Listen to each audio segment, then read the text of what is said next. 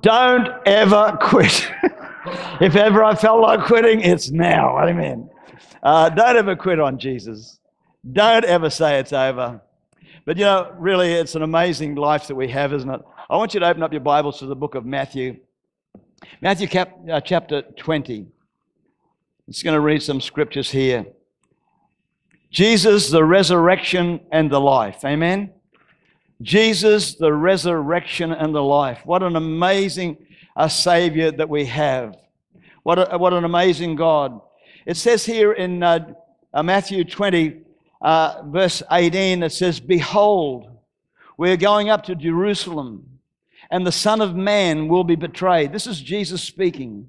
He will be betrayed to the chief priests and to the scribes, and they will condemn him to death and deliver him to the Gentiles to mock and to scourge and to crucify. And the third day he will rise again. So this interesting thing here, Jesus is talking about himself in the third person. He's saying on the third day that this person's going to rise again. Behold, I believe it's an amazing thing that we serve a risen Savior. He's in the world today. The life of God flows through him. And he said with all boldness and with all authority, he said on the third day he will rise again. Because he rose again, friend, you and I can live, amen? Because he rose again, you and I can live a victorious life. Because he rose again, there's something about Jesus that wants to get inside us and around us. He had no doubt whatsoever that he would rise again on the third day. Jesus knew God's plan of salvation.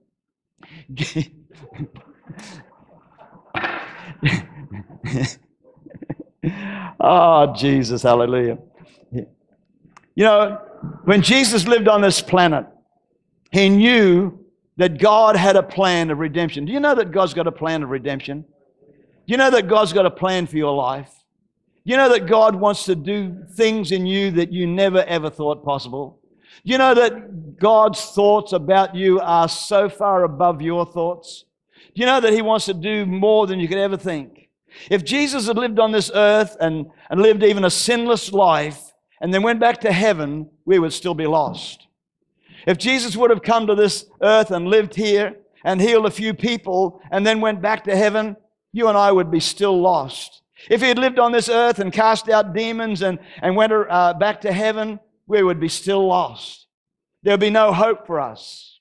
We'd be still lost. But if Jesus lived on this earth and willingly gave his life a ransom for sin, went all the way to Hades itself, and rose again on the third day, triumphing over hell and death, this is our assurance, amen. This is our victory. The price is paid. I am redeemed. I am saved. This is my story. This is my song, praising my Jesus all the day long. Amen. Blessed assurance. Friend, have you got a story today? Have you got a story? This is my story. I am saved. I'm on my way to heaven. I am heaven bound. Hallelujah. This is my story today. I might have been down, but Jesus lifted me up. Amen. This is my story today. I want to go out and tell my story to the world. I am redeemed. Hallelujah. This is my story. This is my song. I've been delivered. This is my story. I've been saved. This is my story. I've been washed in the blood. Hallelujah. This is my story. I've been healed in the name of... This is my story. Hallelujah. The power of God flows through. This is my story. Hallelujah. This is my story. Glory to God. This is my story. I got a story to tell. This is my story. This is my story. Oh, hallelujah. Have you got a story? I've been redeemed by the blood of the Lamb. This is my story. This is my story. This is my story. This is my song. Praising my Savior all the day long. This is my story. This is my song. Praising my Savior all the day long. The resurrection of Jesus, the victory of the cross, hallelujah. This is my story. This is my story, hallelujah. Because of Jesus, I can face tomorrow. Because He lives, hallelujah. All fear is gone, amen. Because He lives, because He lives. Because of the resurrection of Jesus, you can all go, thank you. Glory, hallelujah. The resurrection of Jesus, the victory of the cross, what did it mean? What did it mean? It meant my shackles were broken. It meant that I am free after the resurrection. Oh, friends, amazing things happen. What did it mean? Don't live a Christian life full of sickness and fear. Know that you've been delivered, amen. Don't quit on Jesus. Don't give up. Always believe, only believe, only believe. In Matthew 28, I want you to just have a look at Matthew 28. Amazing verses of Scripture. What a mighty God we serve. And and it says, verse 17, when they saw Him, they worshipped Him, but some doubted. And Jesus came and spoke to them. This is after the resurrection. And He spoke and He said these words with authority. He said, all authority has been given to me in heaven and on earth. Go therefore and make disciples in all nations, baptizing them in the name of the Father, Son, and the Holy Spirit, teaching them to observe all things that I have commanded you. And lo, I am with you always, even till the end of the ages. Jesus spoke, and He spoke these words. He said, all authority has been given to me in heaven and on earth. Friend, I want to tell you that authority Jesus has given to us. Jesus smashed Satan's grip on humanity. The grip that the enemy had on mankind has been smashed. This is my story. The grip that the enemy had on my life has been smashed. I've been born again. Hallelujah. I've been washed in the blood. I've been touched by the Master's hand. I am a new creation. I am a brand new man. This is my story. This is my song. Praising my Jesus all the day long. I thank my God for the resurrection of Jesus, because it paid a price that I couldn't pay. It paid a price that set me free. Hallelujah. I want to tell you today, I am free. I am free. I am not bound by sin. I am not bound by Satan's plan. God has got a plan for my life, and I want to tell you, He has fearfully and wonderfully made me. And we are going to triumph over every work of Satan. He said, all authority has been given to me in heaven. Then He says, go therefore and make disciples. Jesus smashed Satan's grip. I thank God for that. Do you thank God for that? He crushed his head. Now He stands and declares, all authority has been given to me.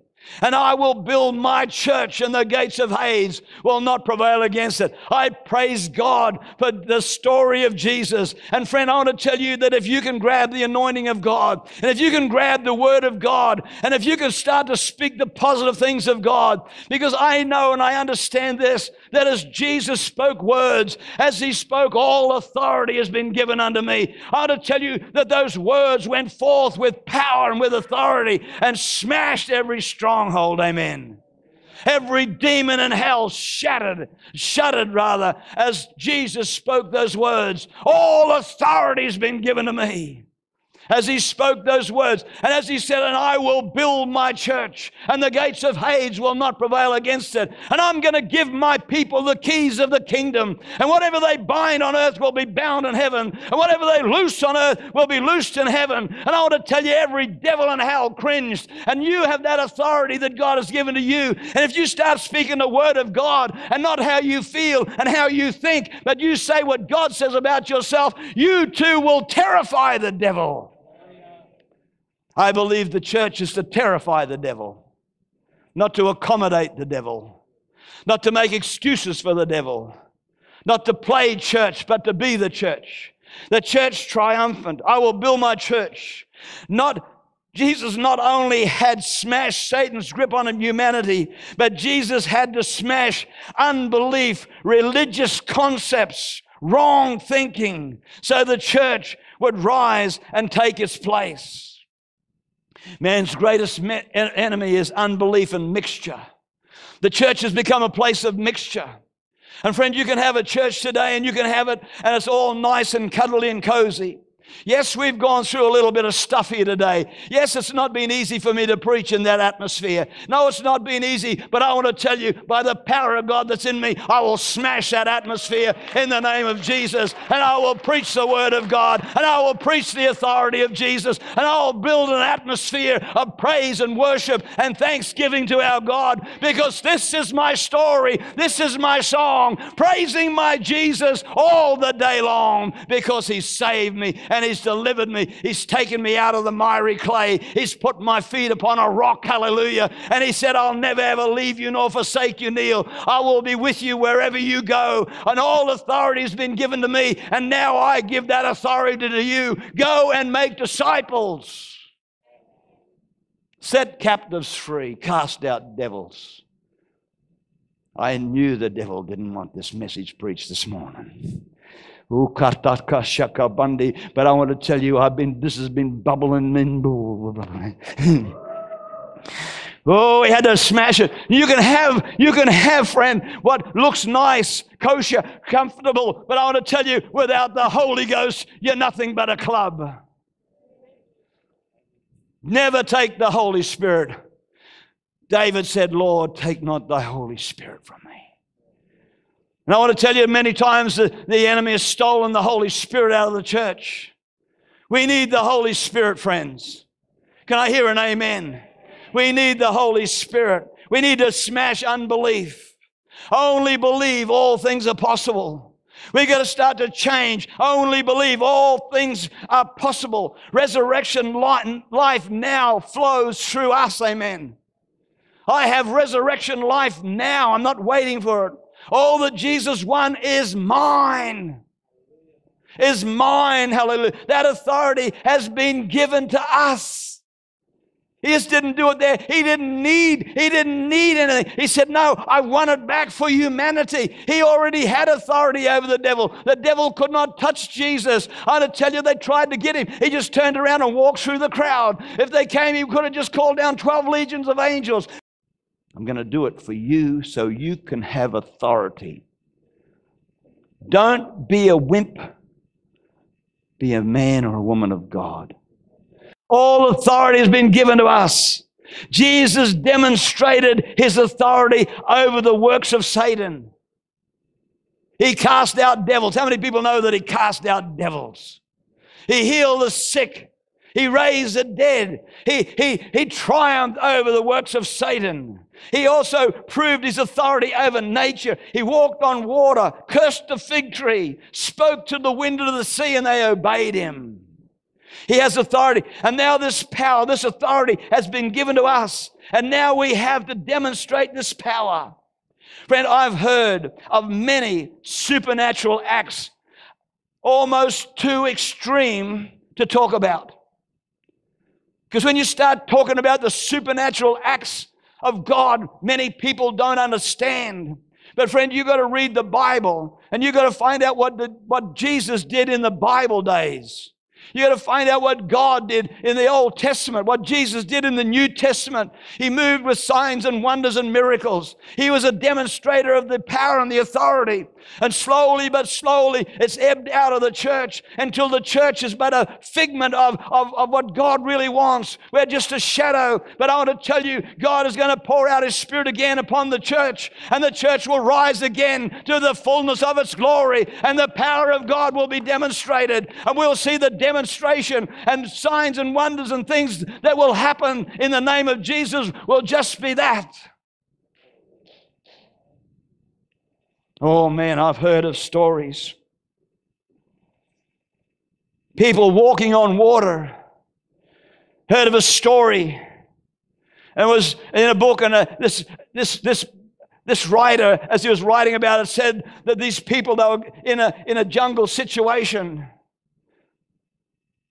And they'd had all the supplies, there'd been floods and goodness knows what else that had almost wiped out a village.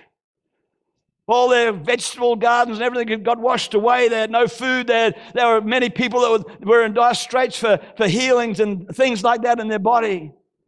And this bunch of people, missionaries, were going in to help this village and preach Jesus. And they got to a flooded river, and it was a torrent. They were just raging river. And they looked at it and they said, we can't go. We can't get across. That's why I said this morning, never give up on Jesus. Don't quit on Jesus. Don't say we can't cross. Don't say we won't make it. Don't say it will never happen. Friend, I want to tell you, it's going to happen, or hell's going to have to freeze over, because God's going to have a church without spot or wrinkle. Hallelujah. He's going to have a powerful church. But if we quit, and these people, while they were standing there looking at the river, they were watching the river. It was just raging torrent. And one young man, the Spirit of God spoke to him. He said, put your foot in the river. Put your foot in the river. In the natural, you think no. And as he stepped out and put his foot there, it felt solid, and he just walked. And the bunch of them all carried that stuff across, carried it across. Friend, if there was a bridge there, we Christians, we go up to the river and we put our foot. You can't walk on water. I want to tell you, friends, if there is an emergency and Jesus wants to get you across, you'll be amazed what you can do. Is that okay to talk like that? Is that okay? You want, oh, well, praise the Lord, you're going to be okay. I'm a bit stirred up this morning. Jesus. I've heard of amazing things. But Jesus, it says there that Jesus walked on the water. Philip was transported from one place to another in a few minutes. I've heard of people that's happening in today's world. But if you've got a flight that can go there, you don't have to go that other way. But if there's no flights, God can do anything. He wants to get you there, He'll get you there. That's what I'm saying. If there's no other way, He'll make a way. 16-year-old boy, TB, dying in a room. Hopelessness all around him. Jesus walks into his room. How many people would love Jesus to walk into your room? Jesus walked into the room, and He walked over to him, and He laid His hands on him, and He says, be loosed. That was Kenneth Hagin.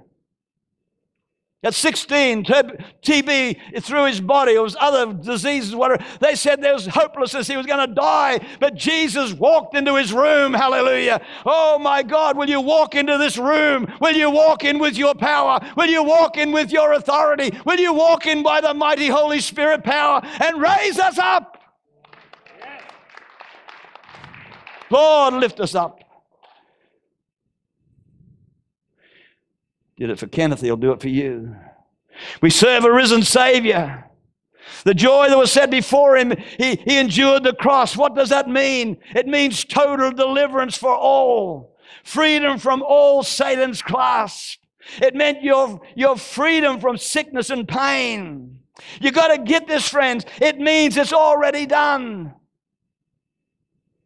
Done. Done. It's already done. But friend, it's done. It's done. Reinhard Bonnke said it like this. He said, if you want a drink, you reach out and you take it. If you need to be healed, you reach out and you take it.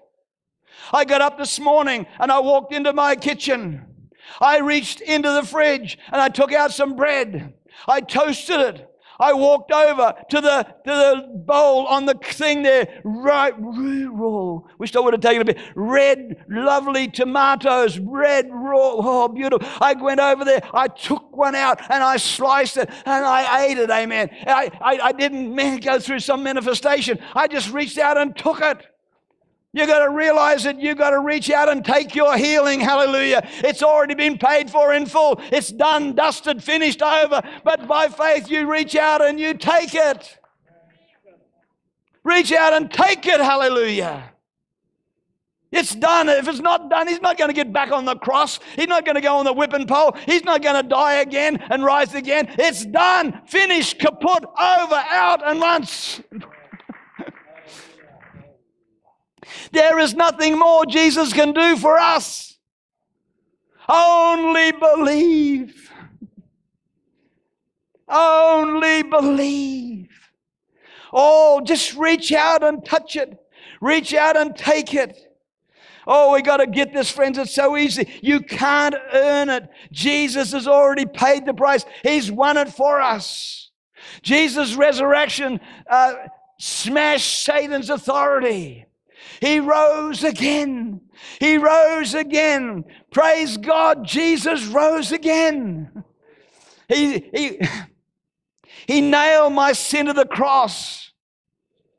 And he rose again, triumphant o'er his foes. Because of the resurrection of Jesus, we now can experience the new birth, born again. Turn to somebody and say, I'm born again. I'm born again. I'm born again. Praise God, I'm born again. What does that mean? In Colossians 1:12, giving thanks to our Father who has qualified us to be partakers of the inheritance. Hallelujah. Praise God to our Father who has qualified me, who was disqualified because of sin, but God washed my sin away. I praise God today that God has qualified me, that I now can be a partaker of the inheritance. Hallelujah. Woo! Don't tell me I can't have it. Don't tell me it's not mine. It is mine because I didn't do it. I didn't earn it, but my God qualified me. That's worth a shout. That's worth an applause. Can I put it up on the screen? That's worth something, amen. What a Savior. Colossians 2:15, having disarmed principalities and powers, he made a public spectacle. It's all right, I put plastic over my notes.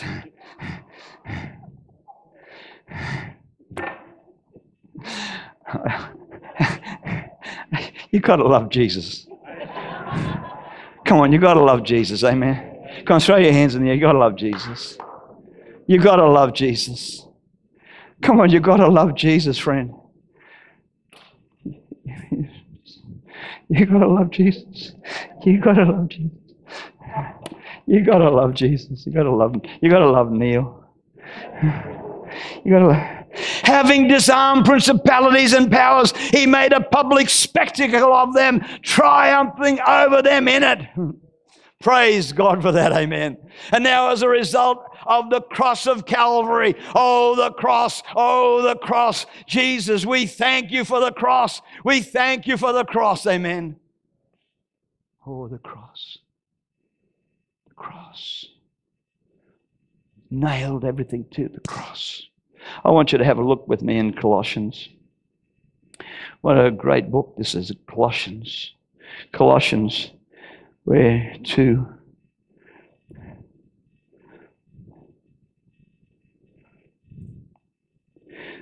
And you being dead in your trespasses and the uncircumcision of your flesh, he has made alive together within him, having forgiven you all trespasses, having wiped out the handwriting of requirement that was against you, which is contrary to us. And he has taken it out of the way, having nailed it to the cross, having disarmed principalities and powers. He made a public spectacle of them, triumphing over them.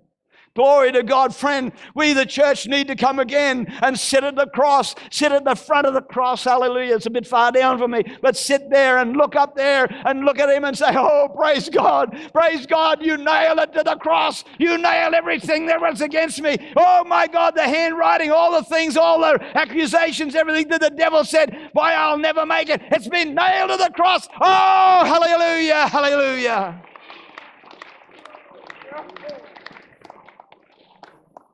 If you're a visitor here, your pastor may not sit on the floor. But he doesn't know how to get up.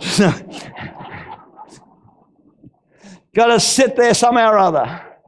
We've got to come again around the cross. The cross, the cross, the cross. Praise God. My trespasses are no more.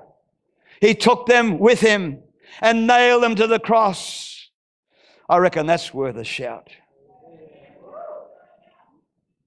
If you haven't realized, I have an imagination. And I see Jesus on that cross, hanging there. There's guys over one side blaspheming, carrying on and saying, if you are that, but there's a lot of, man, I want to tell you, there was a lot more going on than that. That's what we see. But in the realm of the Spirit, there was something so much greater. So, they were coming, there was spiritual truckload after truckload of filth and mess and sin and shame, and they were piling it on him. He would have been looking there and he would have been thinking, devil, you think this is your day. But I want to tell you, every time, and especially when Neil's bag come up, bag of problems, pack up your troubles in your old kit bag and get on going. But I reckon as they were piling that on him, he would have been thinking, you have got no idea what is going on here, devil. But you know what? Most of the church has got no idea what was going on. He was accumulating and taking it. He said, man, you might think you're nailing me to the cross, but man, I'm going to nail something to the cross. I'm going to nail every bit of iniquity. I'm going to nail every bit of shame. I'm going to nail every bit of sin. I'm going to nail it there, and it's going to stay there forever. Because on the third day, I'm going to rise again. Hallelujah. I will rise again.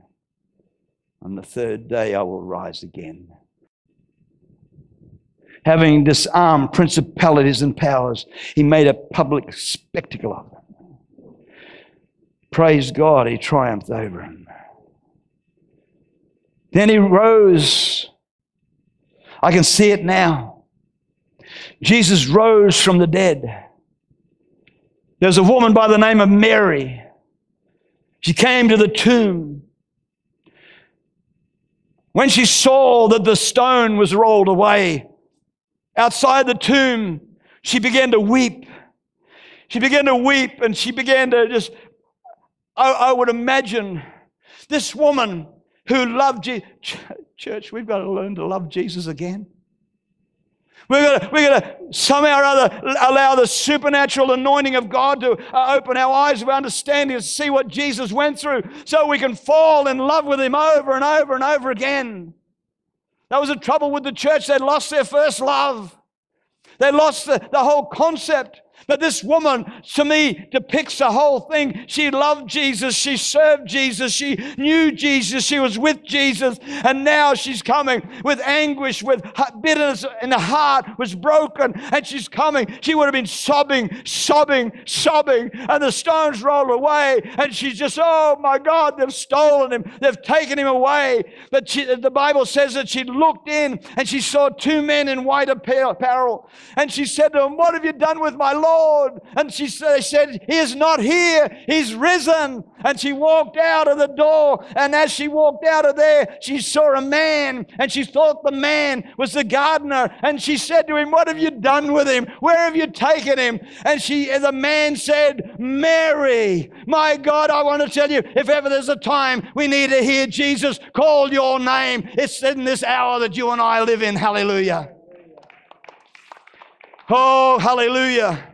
If there's ever a time that we need to hear Jesus speak to us. Mary. And as soon as she heard Mary, she fell. He said, don't touch me. I've not yet gone to my Father. But I want to tell you, go tell my disciples. Go tell. Oh, okay. All right. Okay. My Roshaka Bundina Katakatai.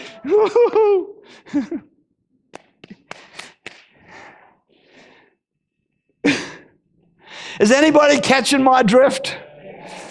Can you?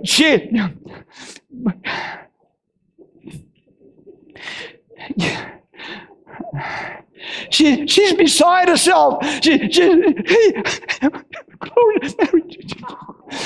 tell me. Oh, she would have gone. Crazy woman running down the street. She wouldn't have been just.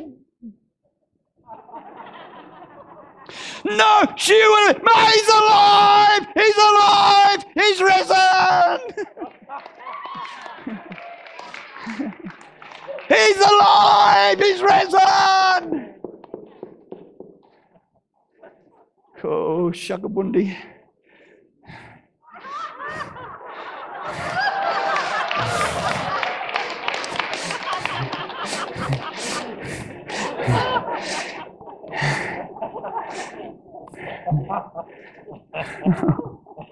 Somebody say, why did you do that? I don't know. He's alive! He's risen! Yeah. He's alive. And because he lives, I can face tomorrow.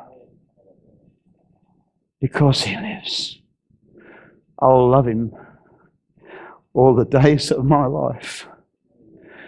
Because he saved me. This is my story. This is my song. Friend, go and tell your neighbors what you've seen and heard. Go and tell your neighbors that he's alive. Because he lives, I can face tomorrow. I will face tomorrow. But he set me free! Hallelujah! He set me free! Free to be everything that God wants me to be. Friend, I'm spitless. But I got a fire in my belly that is burning brighter and brighter every day. I got a touch at that camp that Roma was talking about. I was driving down there and I was saying, you idiot.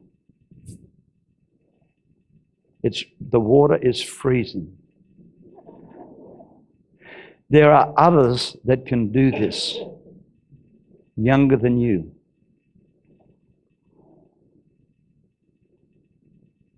But I got down there and I got into an atmosphere. How many people know that we need to come into an atmosphere? Can you feel an atmosphere in this place? We've had a hard day today, really.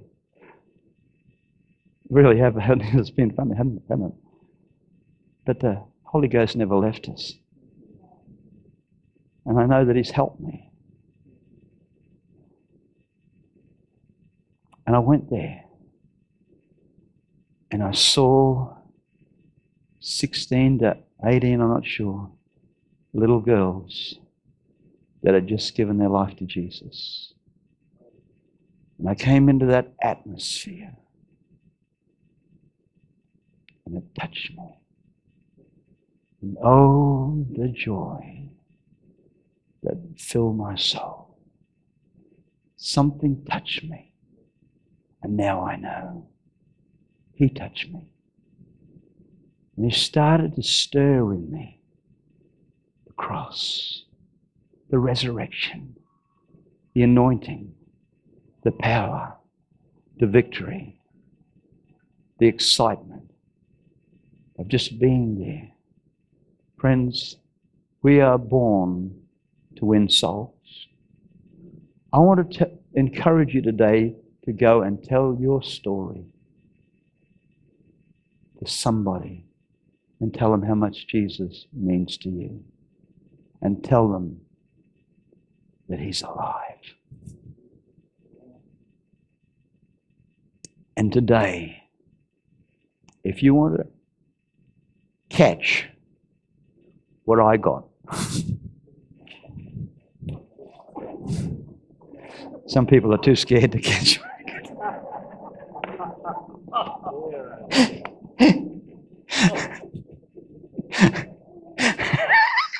They don't want what I got, Lord.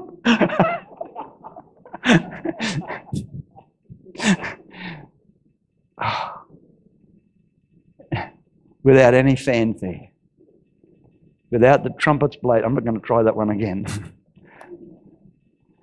If you want a touch, if you want a glimpse, if you want a stirring, if you want to break out of, if you want to push into, just come out of your seat and let's believe God, because we believe in laying on of hands in this house. We believe for the power of God to touch people. He rose again. He rose again. You need a touch of the Ghost. You want a touch of the Holy Spirit. I got a touch. It touched me deeply. You know, I was thinking about that, and I just saw a little picture of the old blacksmith banging away. You know, he's got the coals, and he's making the metal soft, and he's shaping it. But all of a sudden, not because there's something wrong with it, it's just that they've been used. How many people know that? I don't know about you, but I work pretty hard. I do a fair bit. Nancy's never home, out praying for somebody doing this and that.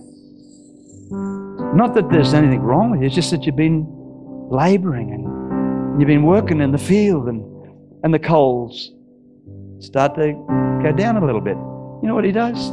This might be old-fashioned, but he's got a great big thing there. And he just, and it pushes oxygen into that fire. And those coals burst into flame. I don't need oxygen. I need Holy Ghost. I need Holy Ghost. I need for Him to breathe on me. Friend, that's all we need, is for Him to breathe on us. And this is the air I breathe.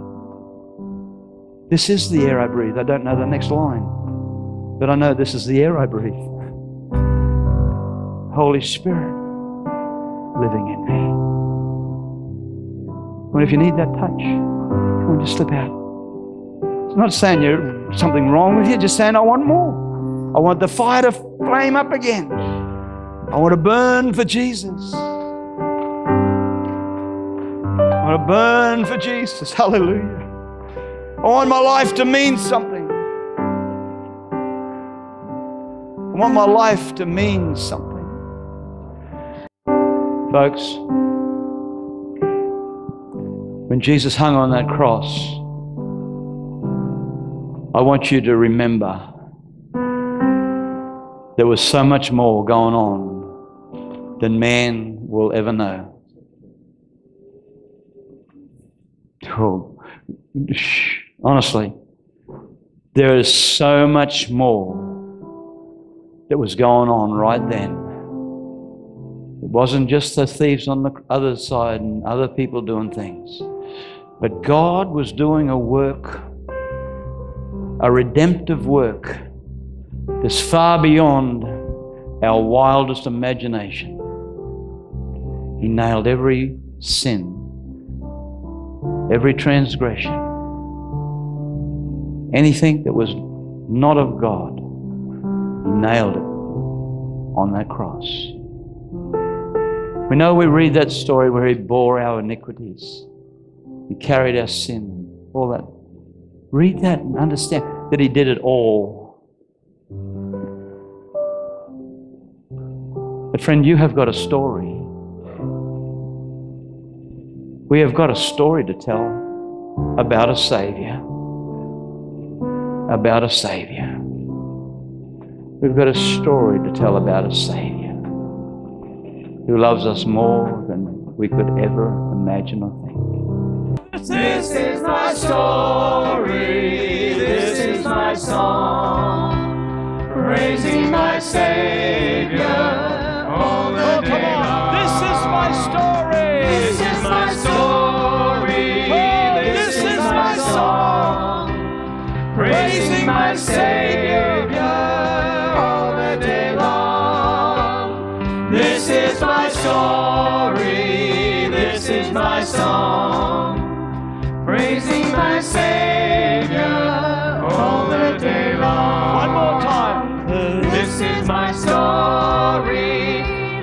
is my song. I'm praising my Savior all the day long. This is my story, this is my song. Praising my Savior all the day long. Father, we give you praise, we give you thanks. Father, if there's any here today that do not know you as Lord and Savior, that they would claim you as Lord and Savior of their life. In Jesus' name, amen. God bless you today. There's a cup of coffee, a cup of tea at the back of the hall. Be blessed, be blessed, be blessed.